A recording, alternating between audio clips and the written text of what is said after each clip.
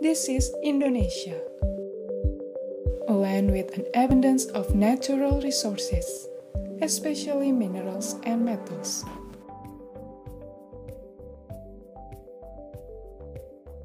This country supplies 20% of the world's tin. The world's 5 leading producers of copper and nickel, and also the world's top 10 producers of gold.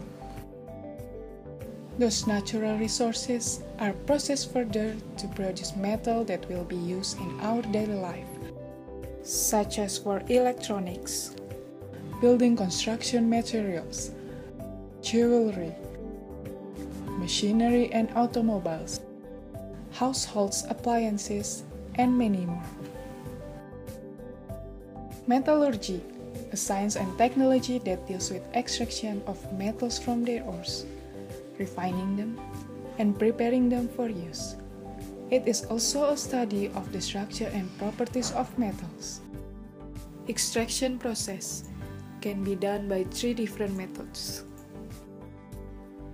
Pyrometallurgy, in terms of heat, is a minerals and metallurgical ore process with high temperature and energy to bring about physical and chemical transformations to enable recovery of valuable metals.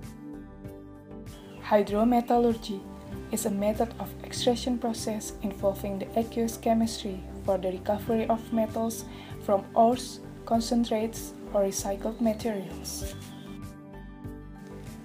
Electrometallurgy involves metallurgical processes that take place in some form of electrolytic cell.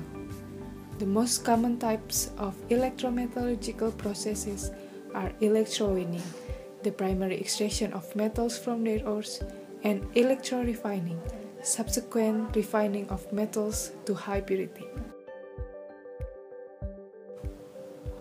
A state-owned company, PT Antam, is the one who produces gold, silver, nickel, bauxite, and coal for this country.